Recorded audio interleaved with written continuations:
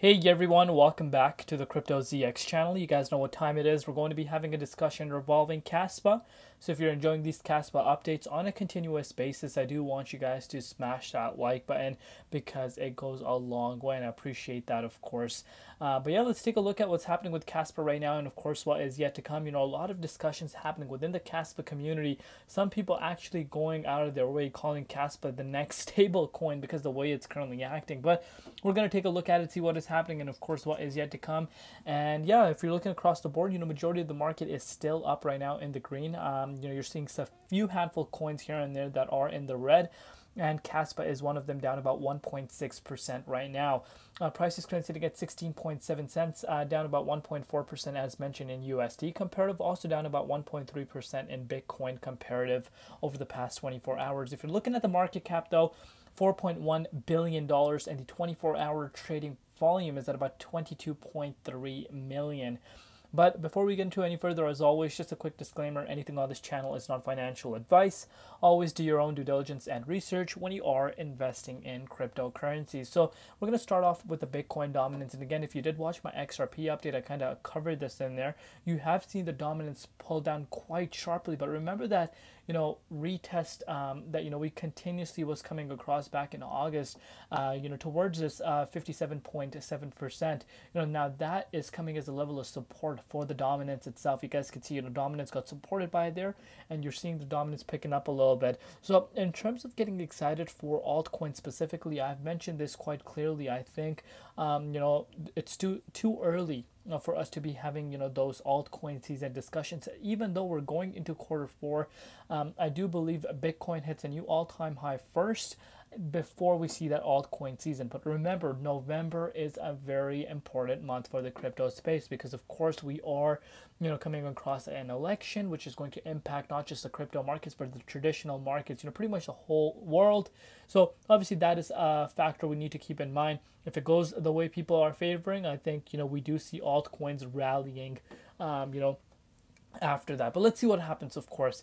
You know, obviously dominance has gone down, which is giving a lot of coins right now a chance to move up, and of course Kaspa is one of the ones that are still lagging.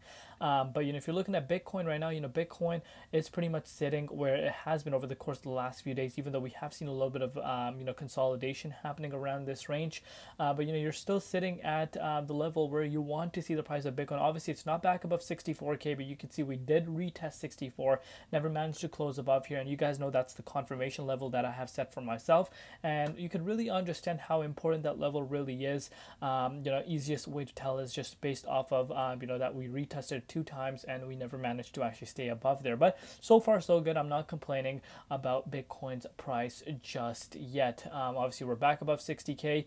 We're in the 23.6. You know, this resistance is not a small resistance, so we need to keep that factor in mind. With that said though, you're looking at CAS still having a really tough time, you know, breaking out of this key resistance. And you know, like I said, there's, you know, this conversation going on within the community saying, you know, Kaspa is a new stable coin, but you know, that's just people, you know, being funny, and you know, some people are trolling. But you know, what you need to understand is, take a look at it from this angle. You know, September the 6th, where was the price of Kaspa at September the 6th? 14 cents. And after that, you did see it go up about 27.8%.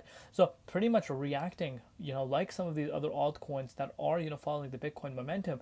But what you're seeing right now is having a very hard time breaking out of that key resistance. And I know I might sound like a broken record at this point to you guys, but I'm sure, you know, people that view me on the regular basis understand how important, you know, having a close above this key resistance really is, because you can see we've wicked above here back on August 24th.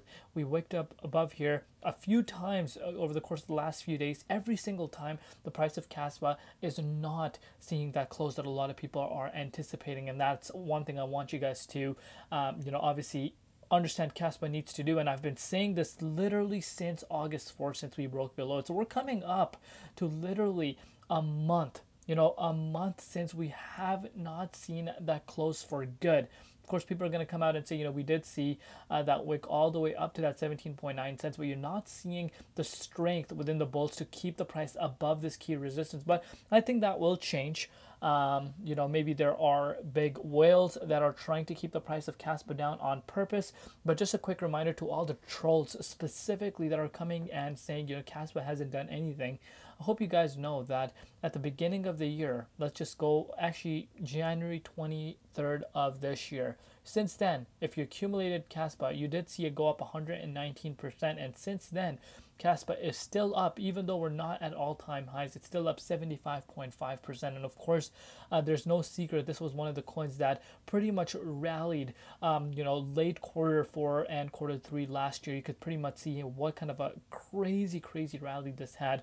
Literally, if you go back on June of last year, since then, this thing is up 11x. And that speaks for itself. Of course, people focus on the short-term targets. Why is the price not exploding? Why is it not going into 61.8? Why is it not going into 23.6? But you need to understand this was one of the biggest gainers over the course of the last 12 months. But there comes a time where you do see choppy levels, you do see boring price momentums. But if you have done your due diligence research, patience is your #1 key to follow. Let me know down below what you guys think. Love you all. See you tomorrow in Crypto ZX, and peace out.